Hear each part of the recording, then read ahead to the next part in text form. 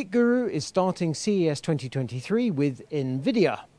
While we were travelling, that's myself and Luke, to CES, NVIDIA announced RTX 4070 Ti, which as we know was previously known as something else but was then unlaunched. We have over here a demo of RTX 4070 Ti running alongside RTX 3090 Ti. They took us through this at great length, and to the left of the demo, Luke will move in a second, they've got lots of numbers. But part of the essence of this demo is not just 3090 Ti versus 4070 Ti, it is DLSS 2 versus DLSS 3, two very different technologies.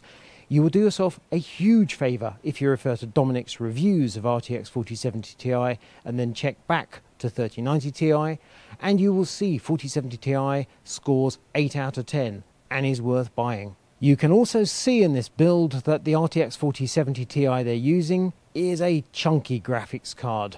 This 70, 80, 90 class of graphics card these days, frankly, they're all huge and they all consume quite a lot of power and, of course, cost. But performance is undeniably impressive.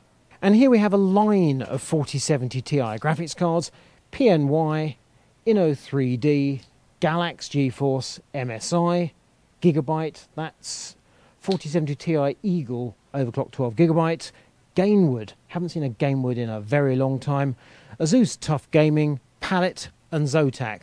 I don't think we missed any there. That is a full gamut of graphics cards from all the leading players. And we're finishing up with something neither Luke nor myself has seen before, which is a colourful graphics card. Obviously it's an RTX 4070 Ti, because that's the flavour of today. However, colourful seems to be a Chinese-only brand, so while we get press releases quite regularly for colourful products, have never actually seen one before.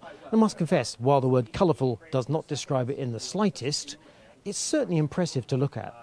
And then we move on to something I did not expect to see at this CES, which is 40 series graphics in laptops. Obviously we knew this was coming, however we fully expected that during CES we'd be talking about next-gen graphics, and then the graphics themselves will launch, say, in February. However, here we are. So NVIDIA's given us full specs on the graphics, but as ever, power plays a huge part. What we're looking at here is a 4080 that has been capped to 50 watts points versus a 3080 Ti running at approximately 150 watts. And the point they're making here is the 4080 with much less power is running at slightly higher frame rates. In other words, NVIDIA is talking about efficiency. Also, I'll move my mic nearby.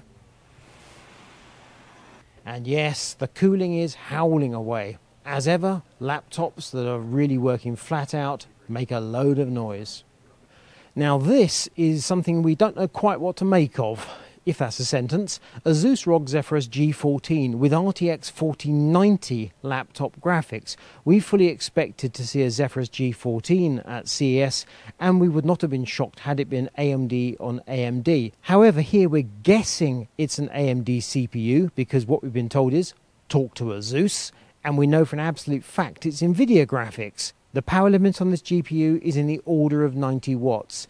After a lengthy conversation between one of the NVIDIA reps and Luke, we've established that NVIDIA talks about power for the GPU in a different way to AMD. So 90 watts would be comparable probably to AMD talking about 80 watts for their GPUs. As ever, it's going to come down to the review and benchmarking. But this laptop looks absolutely fascinating as an entirely unexpected thing at CES. We speculate it's going to cost around about $3,000. Moving into NVIDIA's second room, this is where they've been talking about software. So GeForce RTX Studio, and here we have the Omniverse. So they've been importing, for example, this model into this scene here, and they can change it around, do all sorts of clever stuff and so on. Truly impressive, if I'm entirely honest. However, I am no sort of artist. But what really did grab my attention, apart from this awful scene here, which is to do with this webcam and us looking utterly ridiculous. If we go to the left,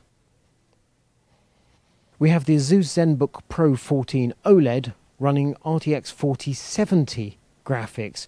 Very high-class graphics in a slender laptop. And as a result, they can do huge amounts of work on it. Now, again, NVIDIA is talking about the software that they're using. but both Luke and myself were blown away by the form factor of that chassis, and the screen, the OLED screen, looks absolutely amazing. Also, if we go to the right, Luke, here we have Razer Blade 18. We'll be seeing Razer in a couple of days' time. The 18-inch form factor chassis is new for CES. I think I've heard tell of one other manufacturer using 18, but for Razer, that's a new one. So we're going to be seeing more of this soon. NVIDIA RTX Remix built on Omniverse, remastering classics with RTX, as the card says, specifically at the moment DX8 and DX9 games. This is one for the modders, obviously. You take an old and janky game, and you make it look new and wonderful. One obvious point is that this only makes any sense if the game itself is any good in the first place. So, for example, if you love Portal to bits, absolutely brilliant. We hope to see a longer list of games from NVIDIA in the very near future. Right now, to say it's select is an understatement. We're talking but a tiny handful. Moving past NVIDIA Canvas, we've got some live streaming with AV1, 4K 60 at 10 megabits per second. This is clearly going to be replacing H.264 as hardware gets updated.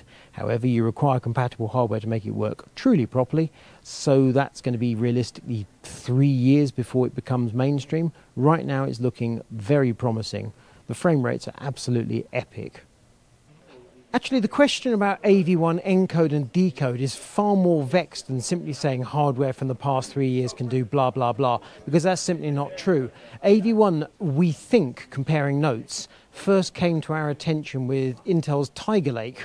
However, the question of whether you can encode or decode or both, it is entirely down to the hardware, but also down to the app support. So, as has been pointed out, if you're streaming and your TV suddenly says, actually, you can have this feature or that feature, it's a multi-way matrix. We are going to have to go back to base and do some serious thinking about this one. But I'm sticking to my point, which is that AV1 encode is coming. The hardware is certainly in existence, but we're not going to see it mainstream, in my opinion, for another few years yet. But having seen 4K 60 streaming over a perfectly reasonable bitrate, essentially we're lowering the requirement from 25 megabits per second to 8 megabits per second. And that is well worth having.